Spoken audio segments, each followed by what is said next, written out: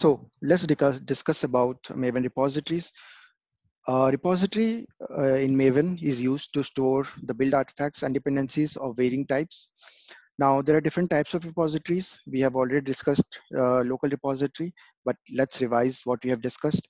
So local repository, it's a folder in our local where Maven stores all its build artifacts and dependencies, right? And it's placed under .m2/repository folder. So whenever Maven builds a project, it looks for its dependencies in the local repository. If it is not able to find, it goes to the central repository. And even it doesn't find there, then it goes to the remote repository and downloads that dependency and stores it in your local repository. So this is the whole process, how Maven resolves all the dependencies for your project, right? Now, the first thing which you need to make sure is all your projects are pointing to the right local repository, because it happens sometimes that you have gone and changed your local repository in your Maven settings for your project, but for your other project, you have kept it as the default location. Now, what will happen is Maven, if it is not able to find those dependencies, is again going to download it, right? So you're going to waste time and resources if you have not set the same repository for all your projects.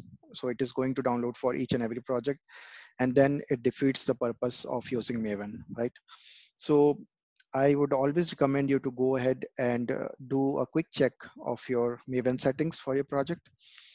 And for this Hello World application, so if you can see, the local repository is pointing to uh, .m2/repository, and you can very well override it and choose a different folder, but make sure, as I said, it's the same for all the projects, right? Now let's go back.